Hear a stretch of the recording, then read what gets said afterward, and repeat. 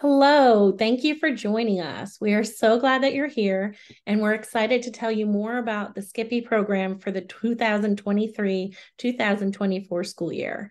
My name is Melissa Griffin, and I am the Technical Assistance Coordinator for Skippy. My name is Dana Bennett, and I am a Technical Assistance Specialist for Skippy. This session will be shared to South Carolina Partnerships for Inclusion, or Skippy YouTube site. So for those of you who are interested in viewing it but were unable to join us today. The South Carolina Partnerships for Inclusion, affectionately known as Skippy, is an early childhood technical assistance center focused on increasing inclusive opportunities and school readiness for preschool children with disabilities. Skippy understands that the path to successful adulthood begins with positive early childhood experiences. We reinforce this by partnering with school districts to build local capacity and supporting all young children and their families to belong and thrive within their communities. We are part of the newly formed TA network called SE Teams. We use a professional development model of technical assistance, training, and ongoing support to meet the needs of districts, schools, and educators. You see here all the members of the Skippy team. Skippy includes our technical assistance team, our Pyramid Pieces team, and the See It Academy team. We all work together to provide professional learning opportunities to support districts across South Carolina. So what do we do here at Skippy? Well, like we mentioned previously, we are a South Carolina Early Childhood Technical Assistance Center funded through the South Carolina Office of Special Education Services, or OSIS. We provide individualized assistance to districts across the state to help them meet the federal indicators to improve early childhood outcomes. This video we're about to see, while filmed by the Wisconsin Department of Public Instruction, aligns really well with our mission and our own South Carolina state's profile of the South Carolina graduate. We're going to go ahead and play it, and while you're watching, listen for the outcomes of the inclusive model that was implemented in this district. I love the emphasis on meaningful participation and a true sense of belonging that this video conveys. That's what we want for South Carolina, and that's what Skippy is all about. So we'll go ahead and play that now. Felt nervous, very nervous. I was with him full time, and then to hand him over is nerve-wracking. It's mostly fear of the unknown. I didn't know how we would fare in a classroom setting with all those typically developing kids, and then how he would understand those instructions and those lessons that are being taught by the teachers.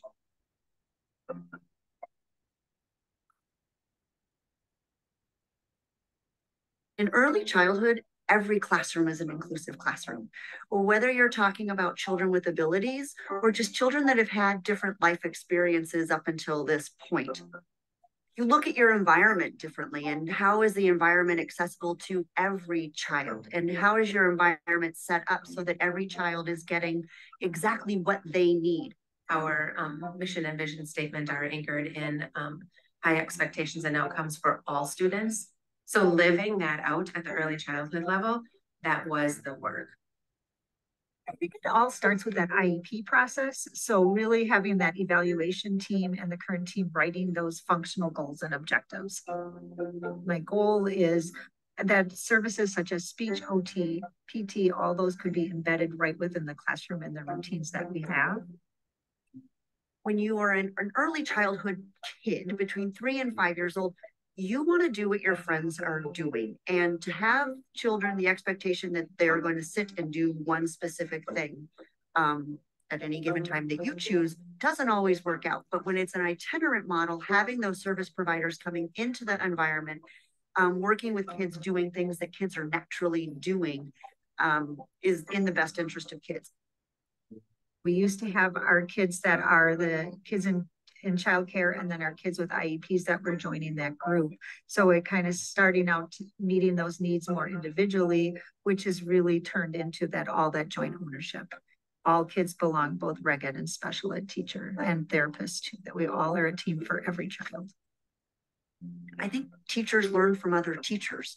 And so when you have special education people in there, whether it's an OT or a PT or a speech person or just a special education teacher, they are modeling different behaviors or using different words that as the regular ed teacher, you can listen and go, oh, I may be able to use that with another child.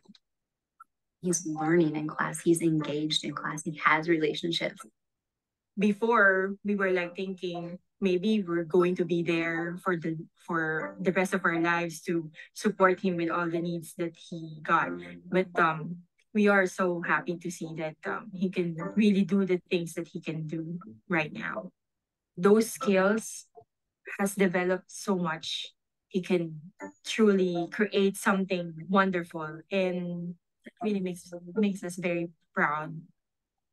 I think what we know now is that there are more questions than there are answers, and to be open to every opportunity that you are given to learn and to develop always what's in the best interest of the child, and to give them those opportunities to show you what they need and to listen to them. It makes me really optimistic for his future. You know, I used to worry a lot about, you know, would he fit in, would he get picked on, you know, how would his classroom environment be? But he has become quite the popular guy at school. So he comes into class and I can't even tell you how many kids hug him. He has true friendships, true relationships in class.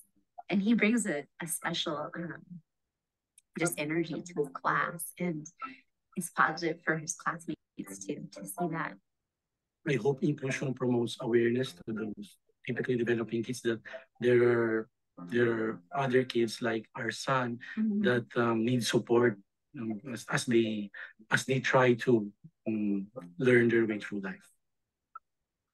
There's a softness there. There's an empathy there that I see in his peers. So we didn't expect that, but we love it. We know that young children need a variety of rich experiences with all of their peers. And we also know that not only children with, but those without disabilities benefit from inclusive environments. Wisconsin's vision, every child a graduate, college and career ready, is not possible unless our children with disabilities have the opportunity for meaningful participation in their classrooms, in their schools, and in their communities. Now is the time to get past the hurdles. Whether you work in private or public school settings, in center or family-based childcare, Head Start, or special education services, every one of us will be able to take great joy in making a difference for our kids and their families. As you move. Just love that video. Every time I see it, it's fabulous. So here at Skippy, we have a wide variety of supports ready to assist you. We provide tier technical assistance to meet the individual needs of districts, starting with universal supports. So universal supports is our early childhood conference, which we have coming up next week. We have our webinars. We have a quarterly newsletter and our website.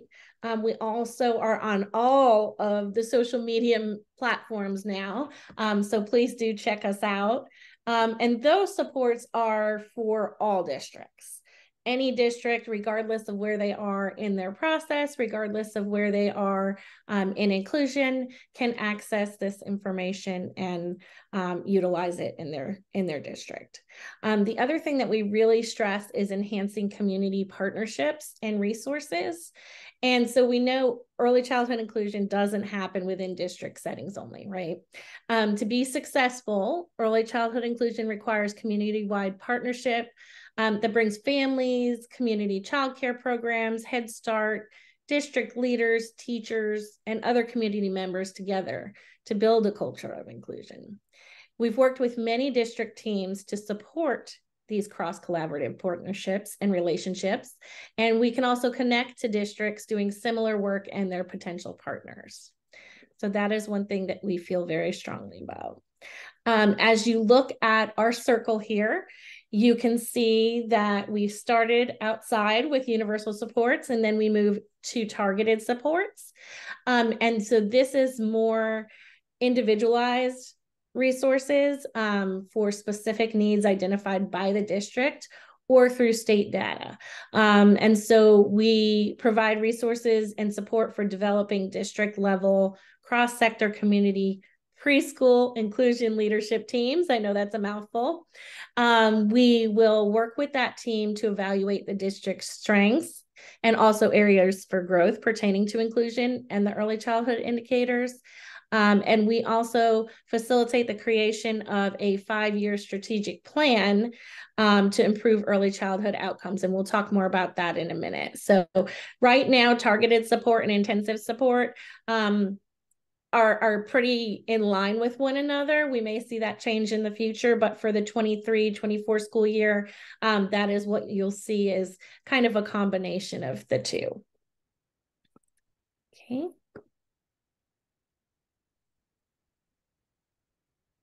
So this is what the process for our 23-24 school year will look like. We are opening our application today. Whoops. There we go. And we will have that available until 10/6.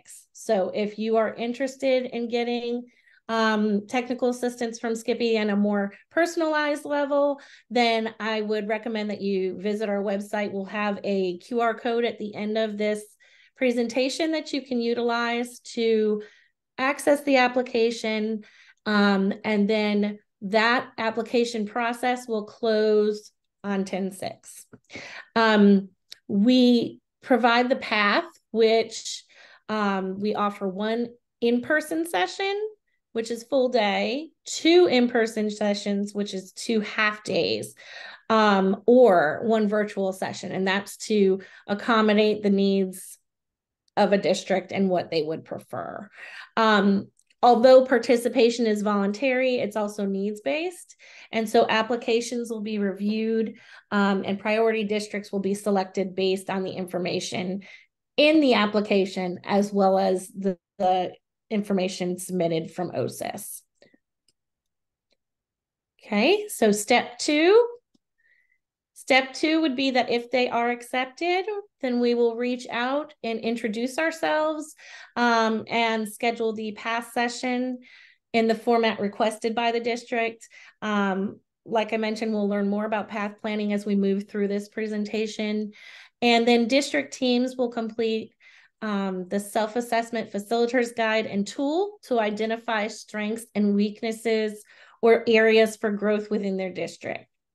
This will assist with developing the North Star goals or the 5-year goals and identifying the steps to achieve them. All right. So in step 3, we will review the self-assessment tool and complete an eco map, which will help identify and evaluate the current status of relationships with partners, and also identify partnerships that we want to promote or build. We will also complete the path to determine the direction of the district and identify possible TA activities tailored to the individual school districts and their goals. The path, as you've heard me talk about, stands for Planning Alternative Tomorrows with Hope. And that was developed by Jack Pierpoint and Marsha Forrest in 1992. It's a planning tool that begins with the end in mind, and then we kind of work backwards to determine the steps that must be taken to achieve the ultimate goal or the North Star goal, which is sky's the limit, everything you ever dreamed of. So we will set those and kind of then figure out what we need to do to get there. As you see in the yellow block, the district will work directly with SCPI TA, either specialist or coordinator, to schedule and complete those TA activities that were determined necessary or preferred. And that could include webinars or professional development, consultation, coaching, etc. And then as you move on, you will meet regularly with the TA specialist and the district team to review data and evaluate progress. I do want to say that we will have some data requests, but I know that that kind of makes everybody panic, so don't panic. That's strictly for us to utilize to determine the progress and the direction. So that data is not submitted to OSIS. It's only utilized to help guide the TA process, which is a fluid process. So it's tailored to the district's needs, and then we can adjust it based on changing circumstances within the district, whether or not there's progress and feedback from the district team. And then blue, you'll see at the end of the school year, we will meet again to review and evaluate the progress made and determine the direction for revision of the path and the upcoming school year. As with anything, we have responsibilities on both sides. And so as your SCPI team, we promise to demonstrate professionalism and respect in all of our interactions.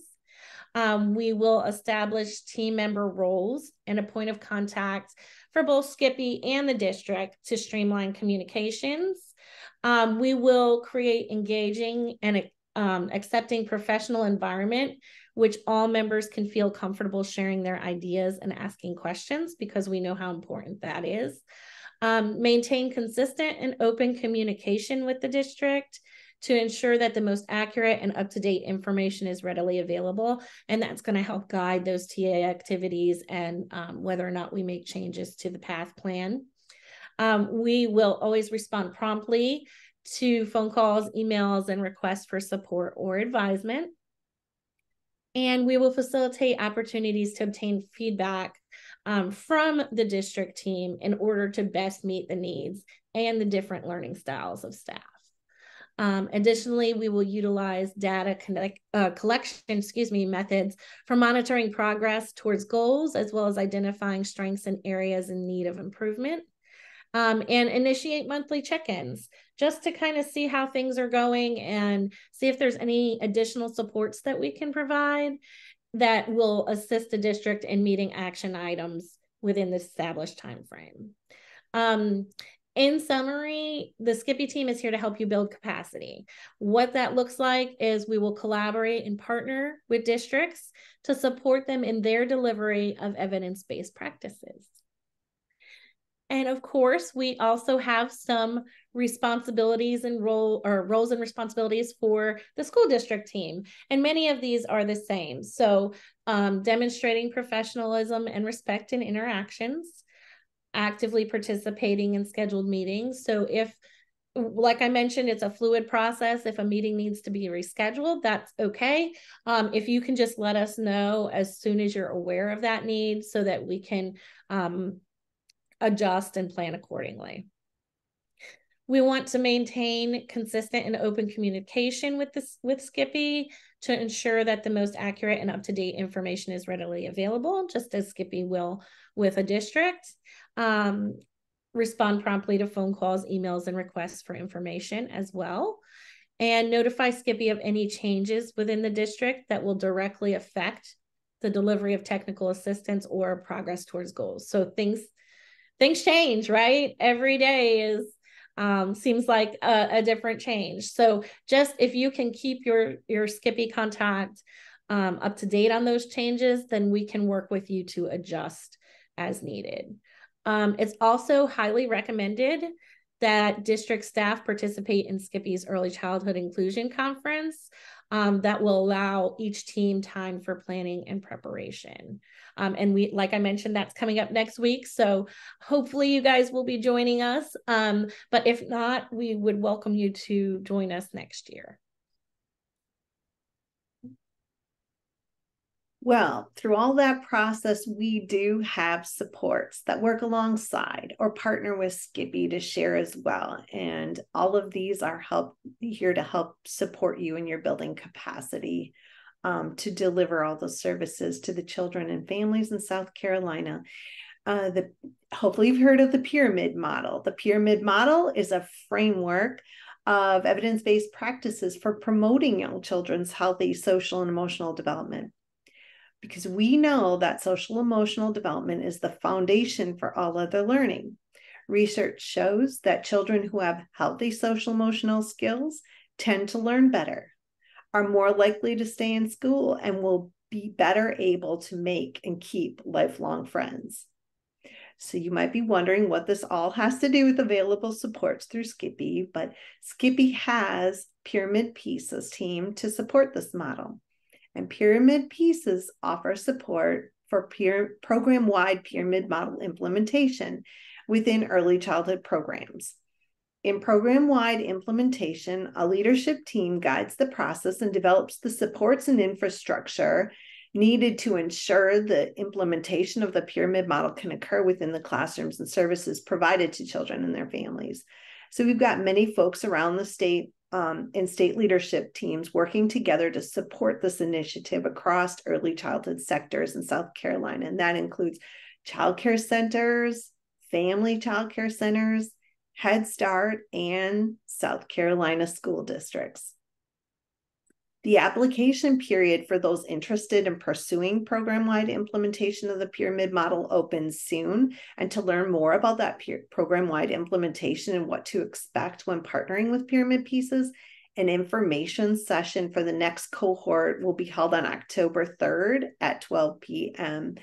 And if you're watching this recording after that point, you can go onto the Skippy website and you can click on services and programs and find information there on the next available cohort and what Pyramid Pieces has going on from there. As we mentioned earlier, Skippy is part of a newly formed technical assistance network called SC Teams. And TEAMS stands for Transition, Early Childhood, Academic, Multi-tiered Systems, and Social, Emotional, and Behavioral. It's funded by and in support of South Carolina Department of Education's Office of Special Education Services, or OSIS. The mission of this network is to collaborate with OSIS to increase the local capacity of school districts and schools to support the implementation and scaling up of evidence-based practices to improve outcomes for children ages 3 to 21 in our state. And the website for SC Teams is currently in development, but as soon as that comes out, we'll be sharing that via our Skippy website on our listserv, and you will let you know as soon as it's there. Additionally, the Special Education Itinerant Teacher, or SEIT Academy, is a virtual continuing education series, including a SEIT coach, and it's designed to promote and support the implementation of a special education itinerant model within early childhood programs as a part of an expanding that continuum of services for preschool children and disabilities, because as we know, having options for least restrictive environments is required under the IDEA. That's put in place to help you out with that. Today, you've heard us talk about all the ways that Skippy can assist with implementing inclusive practices and meeting early childhood indicators within your district. Our team is incredibly passionate about what we do. But if you're anything like any of us, when you're about to invest your time or money into a product, you really want to hear some reviews, some information on those who have gone through that process. So we have some videos on what that looks like in other districts. So without further ado, you can go ahead and play that video.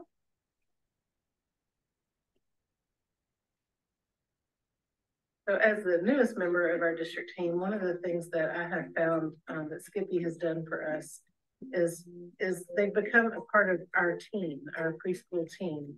They have been an invaluable resource to us. They helped us with placements and just helping us to provide inclusive settings for our students in our district. So now we're serving the child rather than trying to fit the child into the services we provide. SCPI has provided us a lot of information and a lot of resources over the years, but some of the most important ones that we really appreciate have been not only their ability to link us with other districts and other resources in the community that have helped our program grow. They've also provided us with professional development, such as the SEED Academy, which was a tremendous help.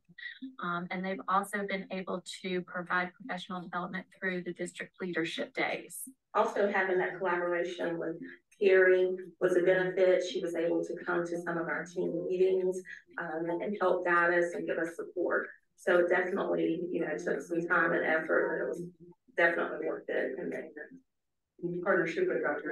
as well. Yes. Through our partnership with SCPI, we have improved our State Department of Education LRE data. From 2016-17, we scored a 0. And with this partnership, we've improved that score to a 3. We've also been able to improve our continuum of services options. Previously in 2016-17, we had 2 options, and we've improved to 5 different options for our students. Awesome. Well, first of all, I want to make sure we recognize our district partners who volunteered to step out of their comfort zone and let us catch them on camera. Thank you. You all rock. Secondly, I have to tell you that when our communications coordinator, Courtney, first sent us the final product, we were touched and thankful. We all chose this work to make a difference in the lives of children, but it can be so easy to get stuck in the ups and the downs of daily tasks. Hearing about the progress that has been made in districts as a result of the partnership of SCPI is a great reminder that each one of us can make a difference when we work together. Schwartz, Odom, and Sandel said, programs, not children, have to be ready for inclusion. We often hear statements like, but that child isn't ready for that classroom. What does that mean? What does it take to be ready, to be with other 3- and 4-year-olds? The primary goal for early childhood programs is helping young children be prepared for kindergarten, learning social skills, identifying emotions, and working on self-regulation skills. All 3- and 4-year-olds are working on this.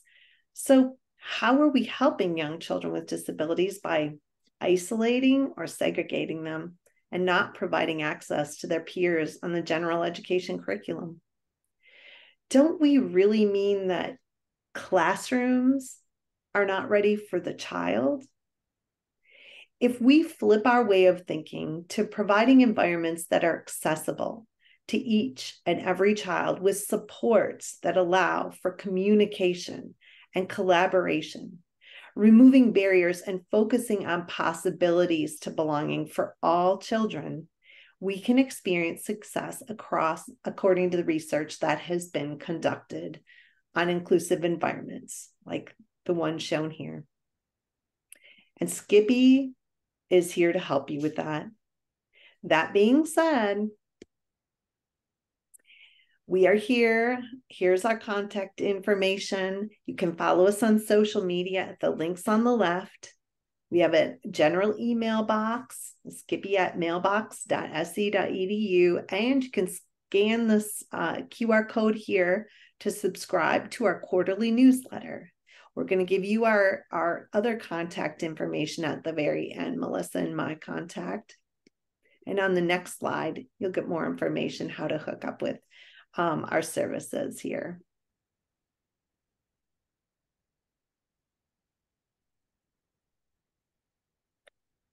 So if you scan the QR code here, you'll be able to complete that application to go through that process that Melissa described for you earlier, to receive those universal or those targeted or those intensive supports. And the next slide has our contact information should you want to get a hold of us directly.